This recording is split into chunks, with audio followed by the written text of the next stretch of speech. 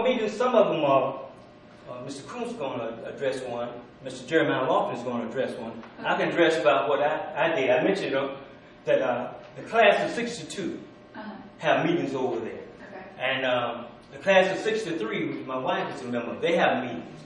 The class of 62, we've been meeting there, here since I can remember, since I've been back. But what time though? I mean, what day and time? We meet Monday through Friday, after hours, depending on what we're trying to adhere to. And also the NAACP, they have meetings. Is there a reason why the meetings are held after hours? Yes, like I mentioned before, some of us are working. Right. But what time does the Southside Library close?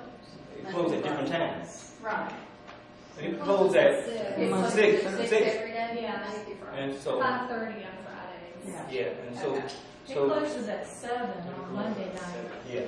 And so we see a lot of things that we're trying to do encompass later time.